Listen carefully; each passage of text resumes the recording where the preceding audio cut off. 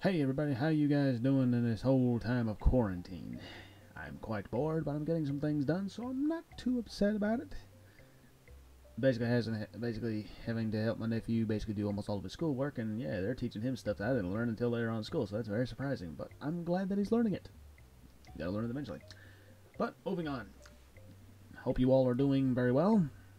Hope you're staying safe out there. Today, we're going to look at another Tabaxi miniature. This time, I'll be showing you how I made a female Tabaxi miniature. It's a little easy thing. Pretty much the only thing I did was basically do I remodeled the face in a way, and I basically just added some clothes to it, to this Heroclix, but I think it came out really good. I definitely count this one as a win. I hope you guys enjoy it. I hope it gives you guys some ideas. So let's roll on to the table and take a look what we got today. Okay. As usual, we start off with a Heroclix. This time we are going to use this cheetah Heroclix you see right here. I thought it was a pretty good this sculpt is a pretty good base for a start. It doesn't have that much around the feet. It's pretty easy to mount to a washer, just like I normally do.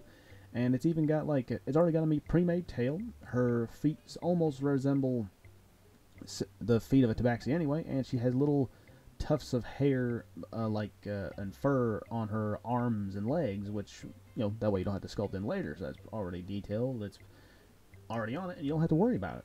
So that's a really good thing here. Now I knew making the face for this, making her into a Tabaxi miniature would be harder. So what I did was, if you remember the male Tabaxi from the previous one, the Black Panther Heroclix that I started with, I actually took some blue stuff and made a mold of his head. As you can see here, this is the copy of it, and it came out pretty good, except for like a small detail on one of the cheeks. You might be able to see it later, but it's barely noticeable from the tabletop. So to start and add the new face to it. As you can see here, I took her, and after stripping all the paint off of her, mounting her to the base like I normally do, I took a sharp X-Acto blade and I carefully wiggled the knife down and literally just cut her face off, and a good portion of her hair because the hair, even though the hair was really nicely sculpted, and I thought it would work well, I wasn't able to keep it intact for the face to be put in place. So I had to work my way around that. As you can see in this picture, I've glued it on with a bit of super glue, and I was worried about the angle, but as you can see later on, the angle of the face where it's slightly tilted, it's not that bad. Like, it actually looks more like she's trying to find something or look under a table or something, or just being very dynamic, which works very well for the mini later on. There was a bit of a gap, as you can see in the side shot here. There's a gap where the inconsistencies of the head meets. I did have to trim off a little bit of the re-sculpted faces, the back part where the end of the mold was. I did trace off a little bit of that, and I shaped out a little bit more of the hair and added some green stuff around it, and I tried my best to sculpt it on there to where it looked natural, like it actually blended well with the mane that she would have, basically. And I just kept basically going with these I kept basically going with the details. On some of these shots here, you'll be able to see I did add like a few little stray strands of hair on her, going away from her mane or her hair and going down on her face, because I just thought, try something new. And it looks pretty good if I do say so myself. After I had this to a point where I was pretty happy with it, I just started working on the clothes. And I didn't really have a good idea as to what to do for this miniature, so I just thought I'd go for something that would work good, like an NPC or something like that, and just decided to kind of do some of the clothing that I did for the dancing girls that I did for previously. I just gave her like the weird kind of X top thing, and yes, I know the back of this particular top is supposed to be like just a strap across the back, but I was in the zone of sculpting, and I just didn't think about it. So basically, she has like a vest that becomes an X in the front for some reason. But who cares? It went on, and it actually worked, and it came out a lot better than I thought it was. So I'm not going to worry about it.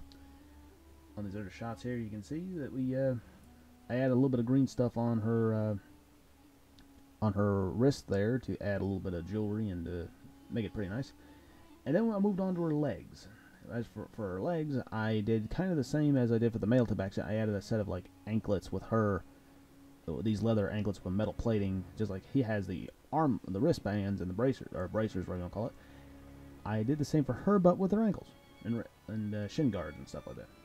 Then we added then I added a ringlet kind of thing around the bicep of her arm. Add a little bit more jewelry and stuff, you know, make it a little nicer. And then we started moving on to the lower half of her clothing, which I went with kind of like a belly dancer skirt kind of thing, since it was already kind of going that way. And I added a twisted piece of green stuff to make like a ropey kind of belt, I guess you could say. Just kind of something I just went with, and I think it was nice. I did press a little hole with my ball stylus to make a little bit of a gem top thing in the very center of it, but it came out a little bit larger, you can see in the pictures here. Well, hopefully you can see in the pictures, but all in all, I think she looks pretty damn good. It came out a little bit better. It came out way better than I thought it would. And then that's basically it for the construction. After that, so I take it outside, I give it the old gray bomb, and just get it nice and primed up. And now the painting scheme I was a bit worried about for this miniature, because my original idea was to give her like a kind of a liony, you know, very liony fur with I was going to make a kind of a like almost like brownish burgundy mane, but then again I thought about it and I basically would have made a gender bender of Simba or something, and I thought that would be a bit odd. So I decided to change it up and just go for more traditional cheetah thing, and then due to a picture of a tiger character from Pathfinder I found, I got the inspiration for her clothing, as you can see here. And then, by sheer accident, I basically made an anthropomorphic Chitara from Thundercats. And as funny as that is, I thought it was the lesser of two strange directions to go with, but yeah, I just went with it after that. I did my damnedest to give her all the Tabaxi fur details and things, very cheetah-like, and then finished her off with a very thin brown wash, because I learned from doing lighter colors like this that a black wash would just make them look nasty. So I did a very thin, light wash of brown, one of the Citadel browns. And I think she came out really, really good. Like I said, I think she came out really, really good. She looks pretty nice. She looks dynamic, as if she's like almost like she's trying to catch something. You know, it's like someone's like ducking and dodging to get away from her, and she's trying to catch them. But I think she looks good.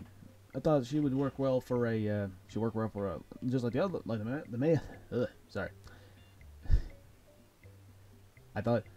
Just like the male Tabaxi that I made, I'd make her kind of vague, as if, you know, she could pass for an NPC, a player character. You know, she could be like a sorcerer, a bard, a fighter, monk, maybe. I just went in a direction where hopefully it could be used for a lot of different things, and that's basically it for this one. It's just a simple build, just like the other ones. All right, everybody, that's it. I hope you like it. It's a nice, simple build. I like it. I'm pretty happy to have it in my collection.